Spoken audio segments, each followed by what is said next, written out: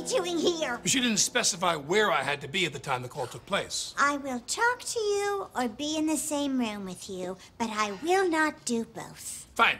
Fine.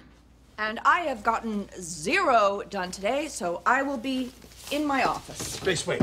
Please stay. Karen and I have a long history of using a middleman to overcome obstacles. In 2017, when we couldn't touch, we both kissed Smitty. In 2012, when we promised not to see each other anymore, we had virtual sex as orcs in World of Warcraft. When we cut off all communication in 2007, I gave her a shout-out by ghostwriting the song Promiscuous by Nelly Furtado featuring Timbaland. Be our middleman, Grace. It could work, because in the middle, you resemble a man.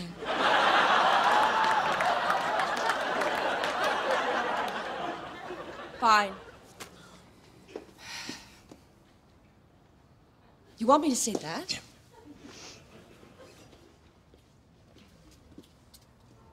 Karen, I can't stop thinking about your sweet, sweet lady nest. It is the only place I truly feel home.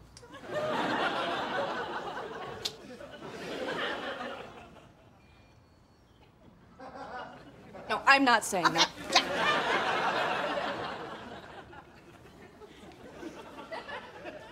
And I have thought, once or twice, about your skin missile.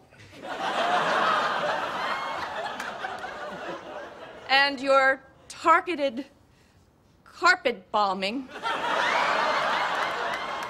And the things you let me do to you that no man has ever let me do before.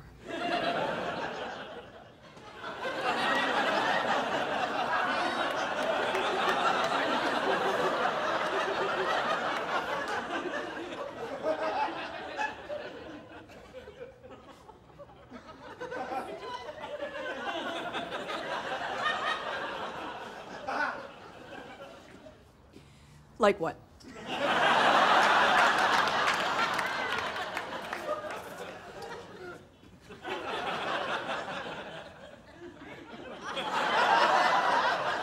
But what am I doing? Enough!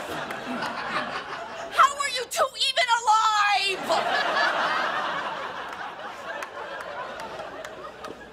Why don't the two of you just make up already? He told Stan about our affair. When you cut me out of your life, I felt like I was drowning. I love you desperately, Karen, like Mark Antony loved Cleopatra. He threw away the world for her because an empire without her by his side was a prison. No, Malcolm. Your words give me feelings in my heart area. But no, you ruined my marriage, and I don't think I can ever forget that. But you could forgive him.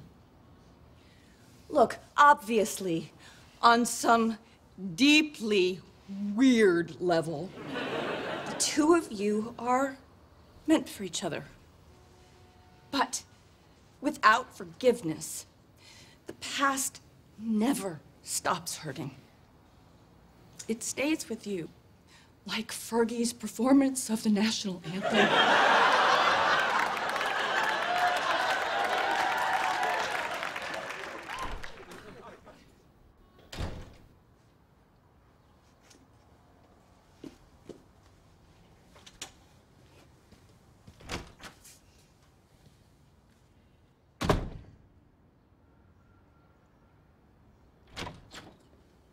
Excuse me, miss.